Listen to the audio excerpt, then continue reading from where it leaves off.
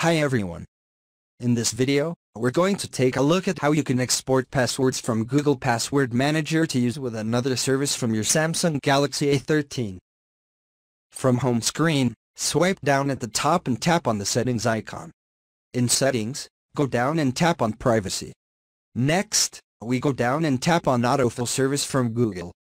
In here, go down and tap on passwords. Make sure you are back at the Password Manager. And then tap on the settings icon. Now we go down and tap on export passwords. Then tap on export. Now we put in a PIN or a screen fingerprint. And here choose the location where you want to save the password.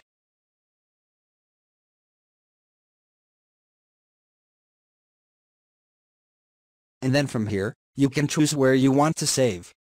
At the moment, it is saved in downloads and you can give your password a name or you can use the default. Then tap on the save button. And that's it, your passwords are now being exported.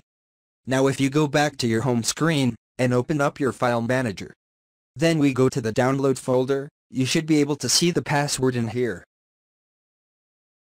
Thank you for watching this video.